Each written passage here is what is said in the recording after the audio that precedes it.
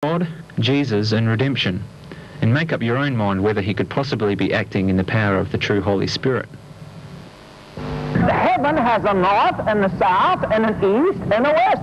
Consequently, it must be a planet. The Bible said he measured the heavens with a 9-inch span. Now, the span is the distance between the end of the thumb and the end of the little finger. And that Bible said, in fact, the Amplified Translation translates the Hebrew text that way, that he measured out the heavens with a 9-inch span. Well, I got a ruler and measured mine, and my span's 8 3/4 inches long. So now God's span is a quarter inch longer than mine. So you see, that faith didn't come billowing out of some giant monster somewhere. It came out of the heart of a being that is very uncanny, the way he's very much like you and me. A being that stands somewhere around 6'2", 6'3", that weighs somewhere in the neighborhood of a couple hundred pounds, a little better, has a span of 9 inches across, stood up and said, "Light be!" And this universe situated itself and went into motion. Glory to God. It's all a copy. It's a copy of home. It's a copy of the mother planet. Where God lives, he made a little one just like his and put us on it. Yeah. God's reason for creating Adam was his desire to reproduce himself. I mean a reproduction of himself. And in the Garden of Eden, he did that. He was not a little like God. He was not almost like God. He was not subordinate to God even. And Adam is as much like God as you could get. Just the same as Jesus, when he came into the earth, he said, "If you've seen me, you've seen the Father." He wasn't a lot like God. He's God manifested in the flesh. And I want you to know something. Adam in the Garden of Eden was God manifested in the flesh. Welcome back to Truth Seekers. So Kenneth Copeland says that Adam was God manifested in the flesh. The Bible says there's only one God. God doesn't lie. Jesus is always talking about his Word. You know, in the beginning was the Word, and the Word was made flesh, talking about himself. And Jesus said, "Man lives not by bread alone, but by every word that proceeds out of the mouth of God." That God says in the Bible that his Word is magnified above his name, and we're constantly exhorted to search the Word. And here we've got this contrasting that where the Bible says there's only one God, many places. So you've got Adam now, so we've got at least a couple of gods here, right, guys? Also, how could, if Adam was God, how could eating the fruit be a sin?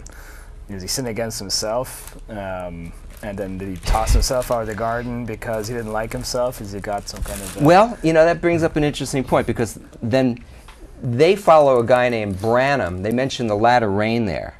And he said he was against the Trinity. So if there's no Trinity, I guess they're thinking that he's not sinning against himself because they're not all one. And so they're totally divorced from what is considered Orthodox Christianity. But the Bible says many places, again, there's only one God.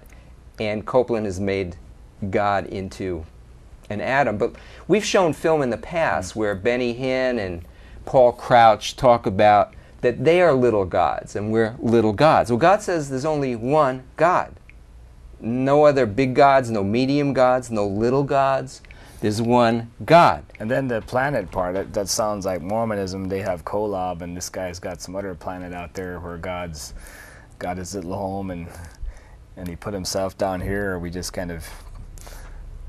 The reason we bring this up, in a recent edition of Christianity Today, they talked about how Benny Hinn, and Benny Hinn's into all this stuff, and how Benny Hinn, we'll see Benny Hinn later on, maybe not tonight, but on the next film that we'll be seeing. But Benny Hinn is kind of, his viewpoint of how God acts is sweeping the continent of Africa. And we, on our website, we've got a prior program of ours that's an expose of Benny Hinn, a lot of his false prophecies, you know, saying things like, all the homosexuals are going to be killed by God by 1994, 95 at the most. Jesus was going to appear on stage with him. That if dead people, if relatives put their dead relatives' hands after they die in a home on the TV set when he's on, they're all going to come to life. There's many false prophecies with Benny Hinn, but he's flamboyant, and since TBN has such a big following and it has so many stations around the world, that people in Africa think that's the Christianity that's happening in America. And while it is a Christianity that's happening to some, so many people are unfortunately deceived, and Roger Oakland talks about that. And Christians can be deceived. We're constantly warned in Scripture how not to be deceived, to check everything, check the spirits of people, check them against the Word of God, because God doesn't contradict himself. Any thoughts on that, guys? Well, I think even if you look at the Old Testament, I remember wondering as a child, how come God would do all these miracles and pretty soon the Jews would be off following false gods? And you look at all through the history of man, it seems every generation comes up with why would we think that somehow we're above that and that our church is okay when the whole history of it is man being deceived? You know, instead of listening to getting into the Word of God, they choose to follow a person. So Satan only has to take that person down the wrong path, and he gets everybody that follows him. So it's the perfect way for Satan to go fishing. Yeah, and you were brought up in Ireland. Those of you who weren't watching last week, we had an extended conversation between Sean Lavelle here and another guy who was questioning how much he knew about Ireland. Sean was there for the first roughly 19 years of his life, and he goes back all the time, sometimes for several months at a time. And being brought up as a Roman Catholic, just like you are, but brought up in a country where it's overwhelmingly Roman Catholic, we've tried to show that they've so deviated in the last 1,000 years or more from the Word of God that they've become a whole different gospel preaching church. I mean, Vatican II documents state that Mary brings us the eternal gifts of salvation.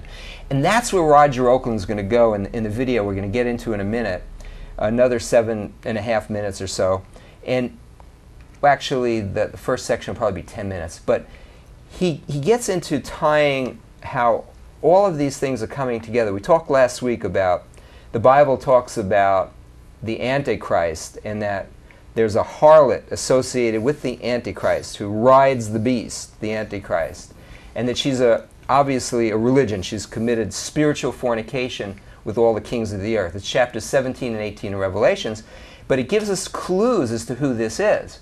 And it says that this spiritual harlot has committed fornication, spiritual fornication with all the kings of the earth, and it's a city that sits on 7 hills. And of course, Rome is long boasted, the Catholic Church boasts that they're in a city sitting on 7 hills.